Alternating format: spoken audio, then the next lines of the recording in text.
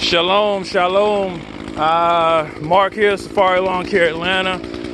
Just doing a little work after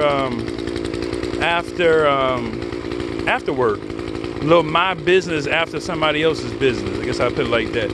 I just got off the plantation clock, which a lot of y'all won't consider it that. But if you work for a wage and someone's telling you what you're worth, as opposed to you choosing it, that includes me. You know, so don't take it personal. Then, you know, you're on a plantation, essentially. I'm out here now building my own business. You know, very, very, very small. Very, very small. But I just want to, you know, do some work. I mean, Broderick, man, this is the closest I can get right now. And again, because I don't have that tripod. Shouts out to Broderick Murphy, who's out here in Georgia doing a lot of real good work. But I didn't do that, by the way.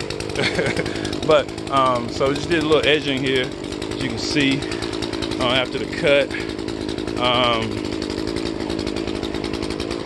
You'll be able to see the stripes. I like to give the stripes at a sort of at an angle. I'll give you a better view of that as I go around. But so when people come around that cul-de-sac over there, and when they turn back, heading back out, bam, the stripes hit them. And she likes this a whole lot. But you can see how we shaping it up here with the echo, just going along, giving it a nice firm line up. It's like that lineup you get at the barbershop, and then you get up the hill, you're like, wait a minute, that brother just cut the top off and he didn't do no edging. It's because we hadn't gotten that far yet.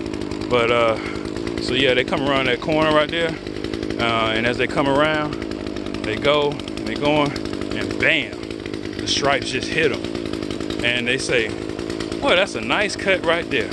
And that's the idea, that's the goal. So just a quick video. Everybody tell me to post more videos. I'll post more. I hadn't gotten here yet, so that's why, you know, it still look a little rough around edges. Rough around the edges, literally.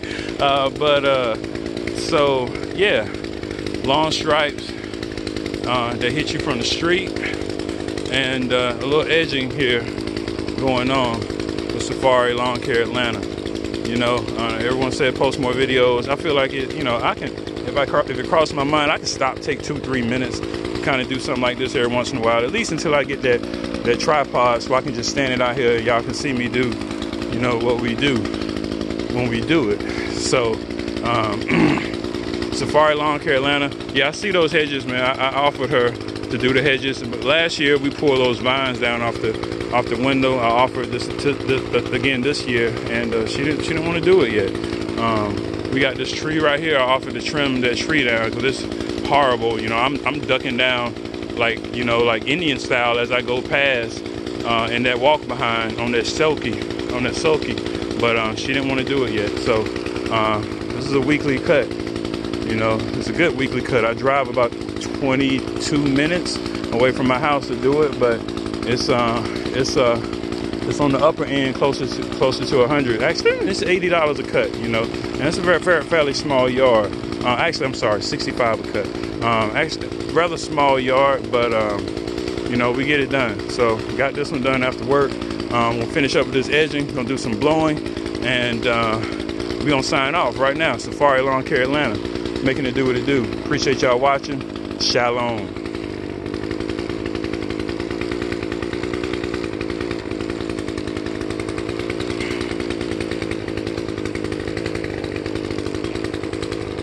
Last walkthrough.